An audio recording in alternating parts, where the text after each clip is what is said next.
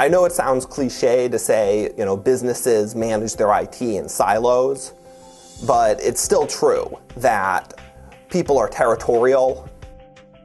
The politics of control over data and information systems remains a barrier to companies being agile.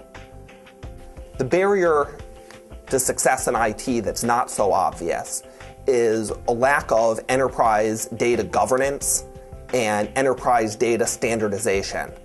It really takes a broad-thinking IT leader to step back and look at how a company manages data in its entirety, look at the overlap between systems, and then make some hard choices about how to evolve.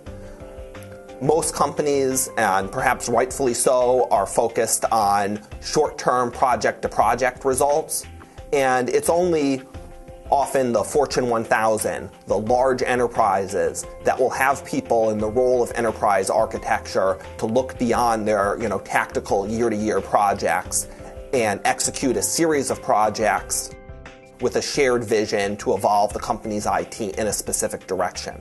I think many smaller companies could benefit from this concept of enterprise architecture and taking their project portfolio as a whole and managing that project portfolio, towards a certain vision.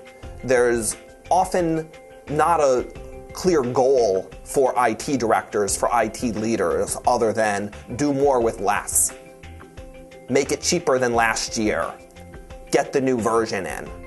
And while these tactical projects are important, they often distract from why are we doing these projects?